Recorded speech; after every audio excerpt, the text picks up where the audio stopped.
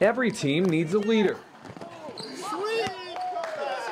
For the Butte Special Olympics basketball squad, that leader is DJ Macumber. I definitely think DJ's a role model and a mentor on the team.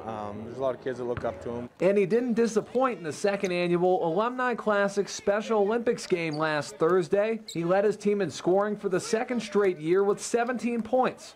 But his most impressive tool? Selflessness. It's my main thing. It's the main thing I ever focus on is teamwork. DJ's just an unselfish kid, you know, he'll do whatever we ask of him. And he tries to get everybody on the team involved. If somebody hadn't got a shot yet, he tries to give them the ball. No moment is more telling than when in a back-and-forth game, he pulled down a rebound, then gave the ball back to the other team to give Cal Berryman, a talented ball player himself, the chance to shoot and score.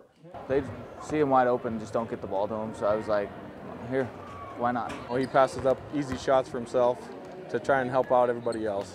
Time and time again, he put others over self, yet he still led his team to its second win in as many tries. For being a role model to his teammates and showing us all the qualities of a true leader, DJ Macumber receives this beautiful plaque from Silver Bow Trophy as our Outstanding Athlete of the Week. Next year, he and his team will go for the trifecta, and as you may expect, he already has a game plan. Probably do more teamwork and understand my teammates better.